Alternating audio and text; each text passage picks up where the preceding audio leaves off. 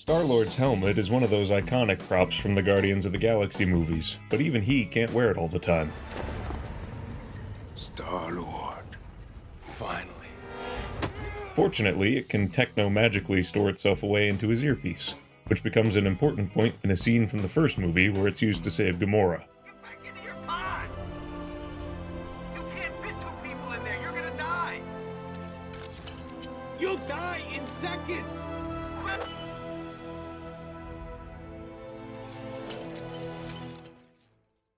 We've gone ahead and made our own version of the earpiece out of cold cast aluminum.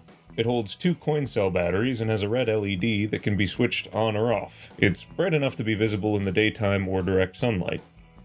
The back of the earpiece has a hatch that's held on by a pair of M2 screws, and can be opened to replace the batteries as needed. It makes a great cosplay piece for places like conventions, where trying to wear a helmet all day will drive you insane.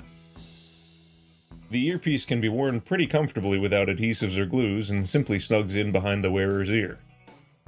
The loop over the top of the ear helps hold it against the head correctly. Just in case I have unusually big ears, I also wanted to demonstrate that it does fit on my lovely assistant. I asked her to shake it off, and as you can see, it stayed on pretty securely. Your mileage may vary. We sell finished versions of the earpiece on our Etsy shop, and you can find a link in the video description below.